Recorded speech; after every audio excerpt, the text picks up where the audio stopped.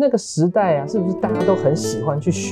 学古典吉他，或者大家都很喜欢去学？就是风气是怎么样子？那时候吉他刚萌芽，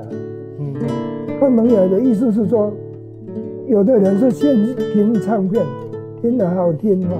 那时候有那个，当然也有日本人弹的唱片，还有的是弹一些流行歌曲什么。不过日本的一些老前辈他们虽然是弹流行歌曲，但是也是弹得蛮好，也是蛮有味道的。反正就是听起来很顺，很有那种歌谣创作那一种味道出来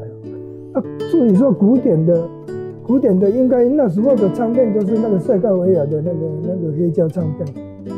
还有的听唱片，那就提起说吉他的先进，那就开始渐渐那个学吉他。另外一个原因哦，现在年轻人比较不了解，那时候日本电影有传过来我记得那时候有日本电影比较出名的，有一个叫小林系他出门的时候，有时候都也是穿白西装嘛。他有时候为了要好像说要怎么讲，好像说一种好像接地气的那种样子他故意把这个扣子都没有，西装都扣子都没有扣上，耍帅这样。他里面就是那个有花色的那个灰鸦上那种花色的那个衬衫就拿一把吉他，有时候是背在这个肩膀上这样子。也许受电影的影响他那个日本电影是有剧情的，剧情当中有时候有打架了什么，把那个吉他都拿来这样敲，都敲脆了。也许像这种风气一制造起来，很多年轻人，我记得那时候是还没有国中了，初中国小应该太小，还不太会学习的，大概是初中、高中这大概这个范围的那个小孩子有时候就是要模仿那个电影里面那种帅气这样明星级的那种帅气。他也就是到乐器行去想要一把吉他，反正他会弹不会弹那是其次问题，反正有吉他就是帅，背一把吉他在街上走就是帅，很过瘾那种感觉啦。是，我就感到很过瘾那种感觉。就渐渐把这个，当然你有吉他了你久而久之你就摸摸看，后来音阶是怎么弹，哆来咪是怎么弹。后来像台中就是有洪东武在教嘛。要高雄都是像黄攀培啦、王崇义他们这些老师是，他们有在教，所以有这个因缘，所以我就跟黄攀培学了那一段时间的那个吉他，吉他对。那时候我记得弹是弹蛮多的，好不好？以现在的眼光来看，应该是有一个距离，因为现在的人大家都一直揣摩嘛，那个。国外不停的很多演奏家一直过来，还有那个网络上也都Master Class 什么那种大师班。现在台湾大致上也都弹得进步很多，弹得不错。是，那就是那时候为什么西班牙吉他没有人在讲西班牙吉他？因为大家就以我个人感觉好像一种气氛认为说那个弹吉他的没水准好像是在歌厅然后什么在卖唱的好像不能跟那个高雅之谈所以大家对吉他有个误解，所以我们弹古典的人就故意把它分开说，这是古典的是什么？这个话讲下去就是等于说我也是跟钢琴一样，跟小提琴一样，这不是流行也就是等于他们的那个阶级的那种音乐所以到后来的人就没有人在讲西班牙吉他，就是古典吉他这个名称的由来。是这样子，了解。那老师后来是怎么样进入到制琴这个行业？是怎么接触到的呢？那时候跟那个黄攀培老师学习的时候，那时候我是看那个黄老师都习惯性的，几乎全部的吉他都是用台南有一家那个制造吉他的。他那个记号很老记，有一个黄布船，那个正确名称我忘掉了，反正就是潘春他摆在那边，就是一个轮船，几乎他黄老师挂在墙壁上的练习曲，几乎每一把都是那一家做的。那时候大概一把大概是350，当然那时候钱很大，350已经很不错了。那时候的吉他其实没有合板的。就是合板的是我当兵回来才开始有人在制造合板，因为量太大了才开始有那合板。都全部都是单板。我记得哦，那个防尘牌的那种吉他哈，它的背面板是采用一种叫做乌心木。那种木材的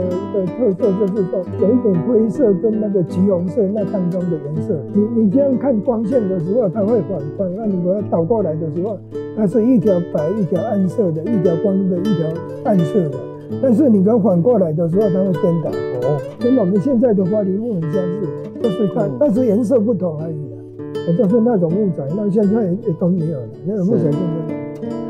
那就是用那种做的，那我就很好奇，就问黄老师说，在那个台南在做的那一家有没有地址我去参观？看那个请了2、3个师傅哇，全部都是手工做的，都是手工技，就跟做木工一样，他们都是聘请木工师傅的，就是用手这样抱那个木片这样子。对，那我那时候想说，这个。做这个行业应该不错吧，应该有赚头吧，因为一个木材这么大这么长，那它大概1-2丈长切开大概可以好几百分，应该这个东西应该很好赚吧。做成那有一种错误的感觉了。但是后来我才知道，等到我退伍后真正开始想要做吉他的时候，我才知道原来不是那么回事。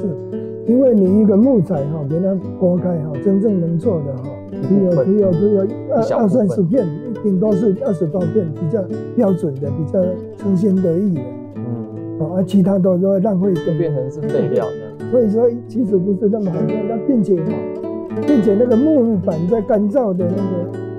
那个期间非常繁复的，就是木板要用那个木材行把它剖成大概是4厘米或是5厘米那么厚的厚度然后我们就把它拿到外面去晒干。是。那晒干的时候，你晚上下雨以后怕有露水说晚上就坏掉了。哇，整天忙那种实在累死了，一大堆的，好又重。那白天又要拿出去劈开，这样连续可能要劈在外面晒太阳，大概要1-2个小时。这样每天这样进出。然后全部干燥了，已经为光干燥了，然后还要用很重的东西把它压平，不然它会变。对，会变形，对，连那个木板都变形。是。对。老师一开始怎么有这个毅力，可以就马上就决定要做这个啊？那时候我是这么想的我年轻的时候做过很多行业比方说修理手表，那是很精细的工作嘛，是里面。那都很细心，小零件很多的，你稍微用力一下，整个零件都会坏掉，尤其是那个油丝的什么对啊。那我是说，我做事情有那个精细的概念第一点那第二点是有做过装潢有懂得一些那个漆的原理，比方说底漆的还有里面的那时候已经有冲胶了，但是没有受广用的。就是比较高级的家具或者什么会上一点。那才有冲胶，那时候冲胶跟其他的冲胶材料是一样，但是涂装方法不一样。其他在涂装是比较讲究细腻它用那个棉球什么那个家具就不是这么做，就用刷子就做。对，家具当然不会太精细。跟黄老师学习，那有基本一些概念，这样一些对吉他的概念，自己又会弹那如果说我自己会做，那又有吉他的朋友，那应该可以做个生意，那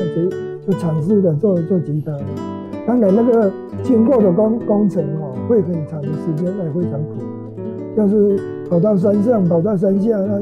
那就跟一些那个木材商接触，还有要设计一些那个做吉他的工具什么，我都买不到，要自己设计，自己做这样，自己做，这里要认识一些做铁工的朋友，或者机械的朋友，对。哇，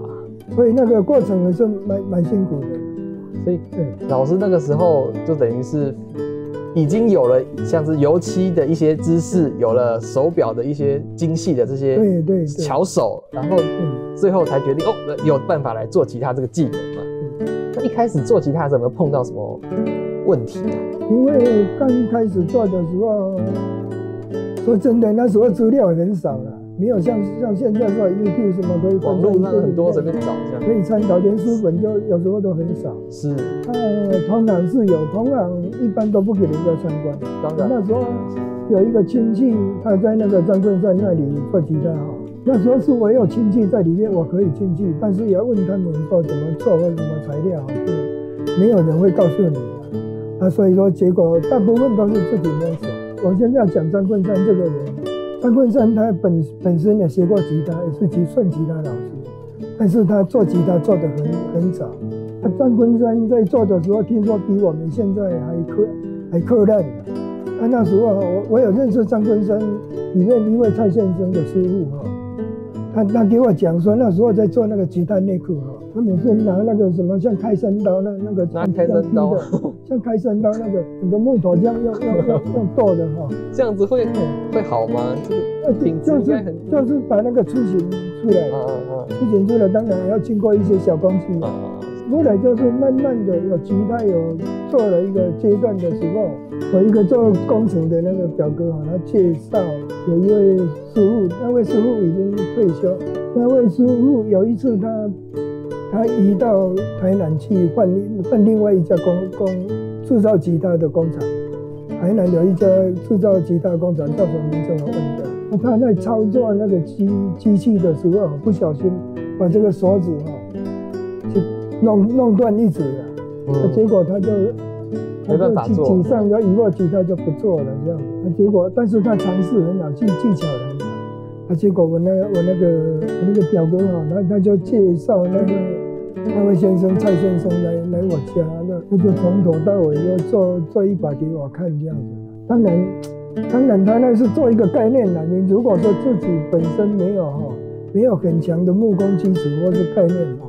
其实也做不起，也是看不懂啊，不知道他在干嘛。但是我很小